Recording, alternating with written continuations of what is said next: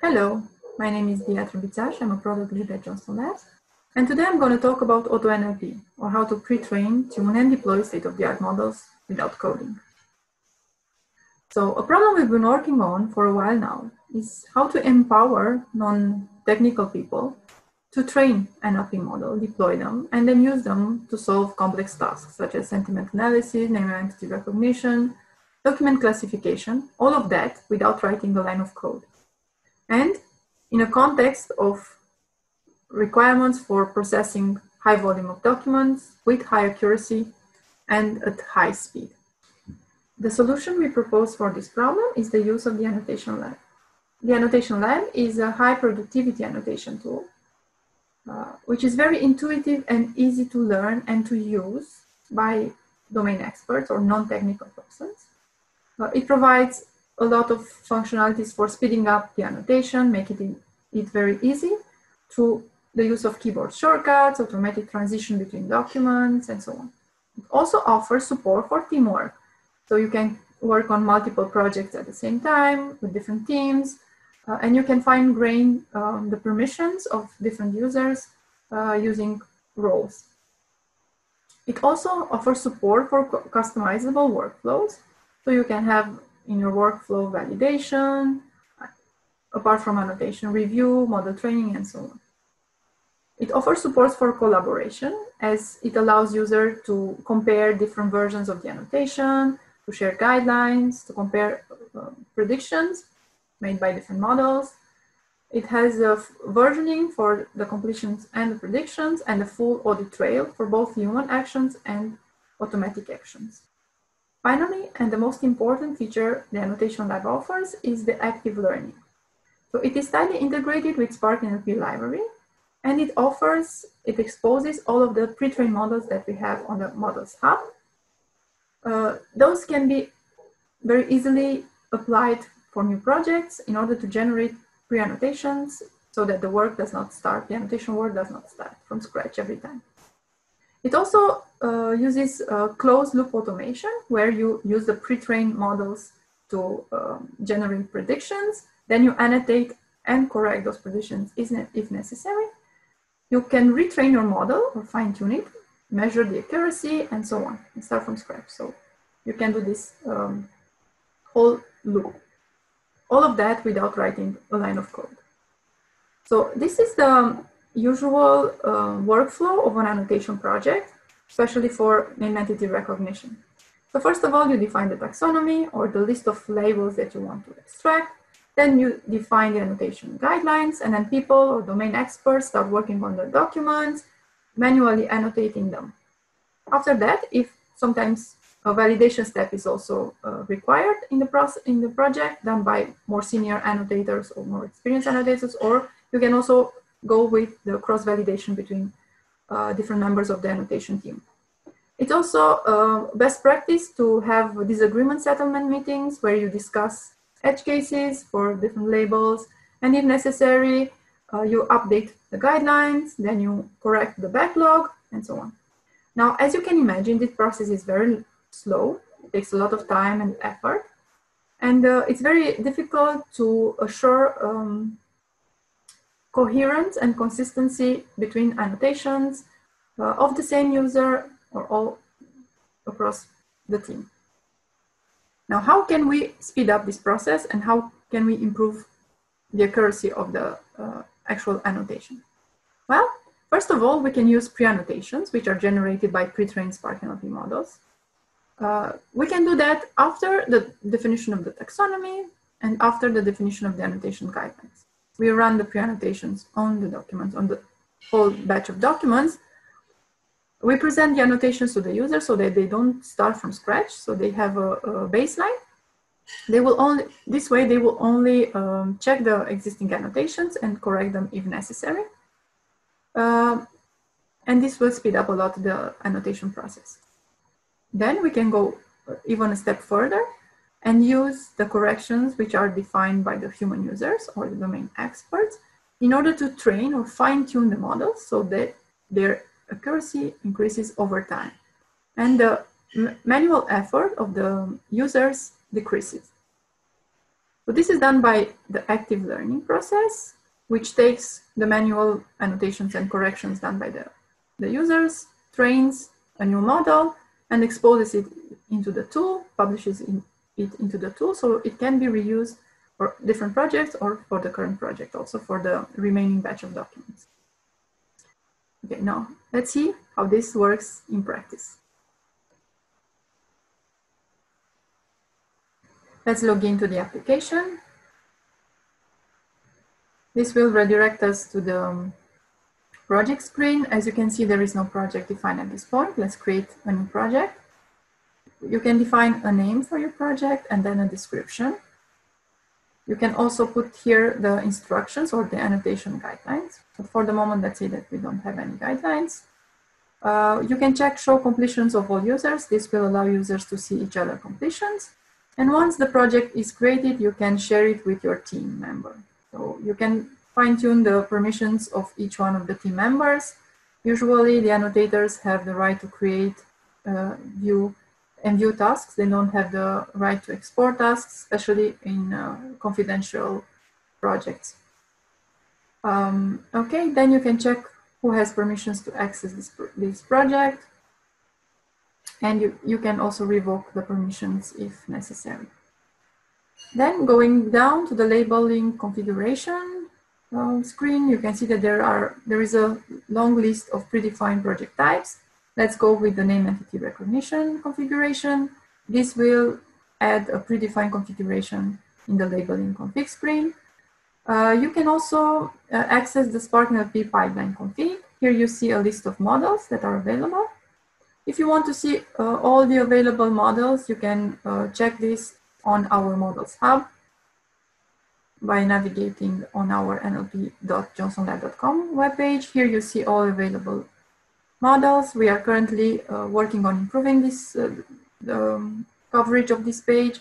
You can search for the model that you need. You will see a description of the model, the list of predicted entities. You can also check a live demo and a notebook.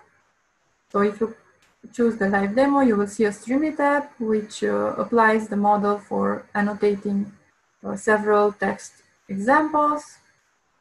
You can see the results visually, but you can also check the Collab notebooks, which will walk you through how to, the code that is needed to set up a Spark NLP instance and pipeline, and how to apply that pipeline for annotating different text examples. And here you will see also the results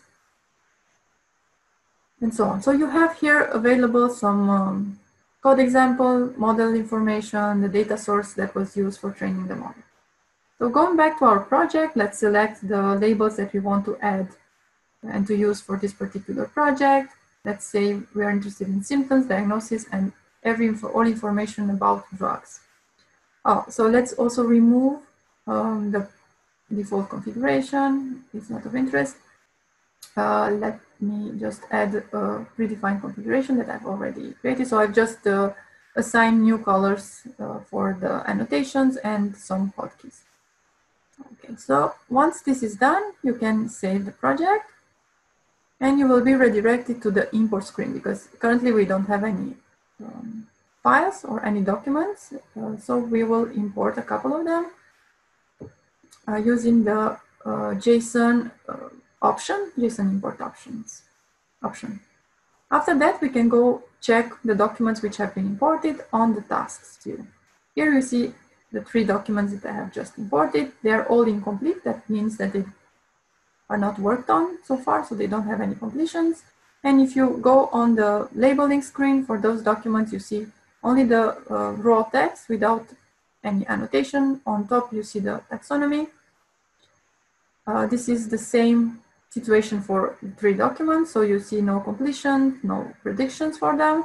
And now you can choose to pre-annotate those documents using the 2 pre-trained models from where the labels in the current taxonomy come from. So once the pre-annotation is complete, you can go to the labeling screen for those documents. You see that now a prediction is available in the prediction widget. Okay, by clicking on that prediction, you see all the labels which have been automatically generated by Spark NLP. You see that you cannot edit them, you just see them, but you can create a new completion based on this prediction. The completion will be editable.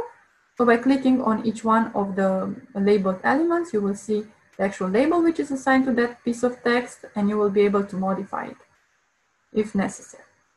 Okay? Good.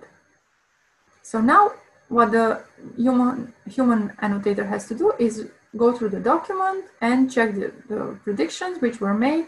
If necessary, correct them. Okay, for instance, in this particular situation. Okay, then we also have some symptoms which were not identified. Let's just quickly label those symptoms. Okay, so.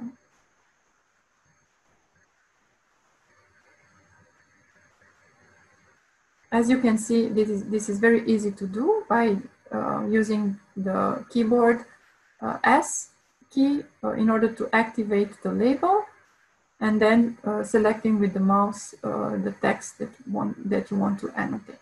Okay, so once all these annotations are done, you can submit the new completion and it will be saved in the database. Okay, you see on the right side the list of annotated elements, and you can see on the task view that this document, the task 0, is now completed. You can also assign a tag to the document, which will actually define the workflow stage this document is in. So you can, in this way, customize your workflow. Then you go ahead and check the next document, create a new completion based on the available predictions, then maybe correct it or add additional labels if they were not correctly extracted or predicted by the model. Okay. And at the end, you just submit this one also. So as you can see, you never start from scratch, so you have a lot of work already done for you. This will speed up the annotation process a lot. So what usually happens is that the annotators go through a couple of documents, correct them, okay, and use those new corrections in order to train a new model or to fine-tune the model so that the results will improve over time. Okay, so you have different, as I said, you can tag the documents with different stages of the workflow. For instance, this one, let's say it needs correction, so that an annotator will review what's in this document. Let's change the color so that we see it differently. Okay, now let's activate the learning. So based on the new completions which were created by the user, a new Spark NLP model will be trained, okay? And it will be applied to all the documents within the project, okay? This will not remove the already existing completions, but will add new predictions. As you can see, all the new examples which were manually created by the annotators become available as predictions in the new model. Okay, let's check the other example. So this is a way to continuously improve the model performance, the model accuracy, okay, by correcting, then retraining, and then applying the new model. Okay.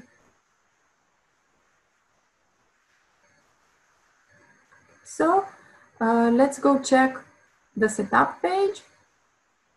And here you will see that there is a new model which is available on the Spark NLP pipeline config. And this new model has the name of the current project and all the labels which were defined in this particular project. So the models will be automatically deployed on the server, and they become available right away. So after the training, they become available to the annotation project. Okay. Now you can use the new predictions to create new completions.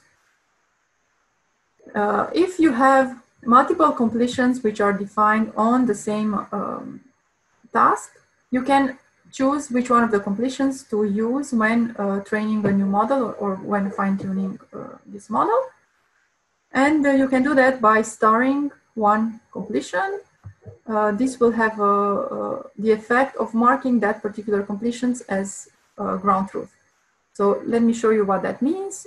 If we go to the export screen and export all the completions that we have for the current project, let's open this file. You will see a JSON file with a very simple structure.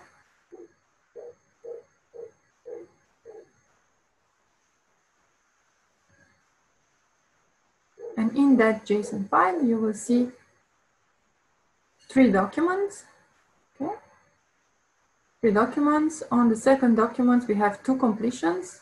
One of the completion is marked as a honeypot. So that means that this is the ground truth, and that particular completion will be used for the model training. When you only have one completion, that one will be used to train the new model. Okay, so let's see how this all this looks from a normal user perspective. So I'm going to log in with another user, which is not an admin, but just an annotator. I will see the projects which are shared with me. I see the drug annotation project, all the tasks. I will go inside of one task. So I will access the labeling screen. And here I don't see any completions because I have just deactivated that option. But I see all the predictions which were made by the original Spark NLP pre-annotations and then by the new model that we have trained.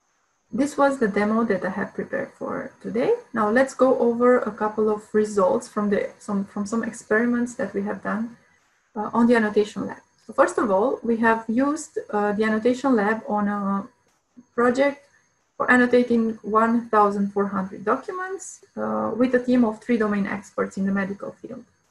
So with just using the annotation lab without pre-annotations and without training new models and without the learning functionality, this team was able to annotate and go through all the documents in a period of 8 weeks. Using the pre-annotations, that time was reduced to 2 weeks, so 20% of the original effort. The second experiment that we have done was on a set of 204 documents, which were pre-annotated using Spark NLP models, and then they were manually corrected by our domain experts.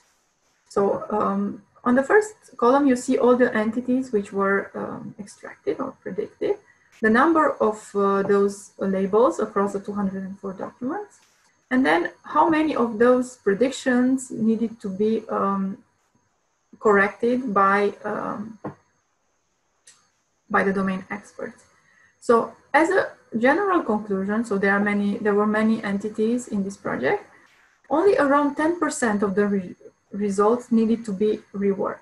Okay, so this is a very high improvement on and a high speed up of the whole annotation project, right? So you have around 90% of all the predicted labels were correct, and the user only had to, or the domain expert only had to go through all those predictions, read them without having to do any action whatsoever, and only a couple of them, around 10%, they needed corrections.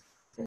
You can find the annotation lab on AWS Marketplace. You can try it out for free for 1 month and set up your project and annotate either text documents or images, video, audio, and so on. You can set up your team and make them work on annotating entities, relationships, classification, or set up a classification project, a normalization one, assertion status, and so on. You can use the pre-trained models that are available from Spark NLP. You can, of course, train and use your own models without coding. Okay? And you always have a complete audit trail of tasks, completions, predictions. You can compare them between each other, customize the workflow, and so on. If you have any questions and or suggestions, we are available via Slack or via email. Thank you so much.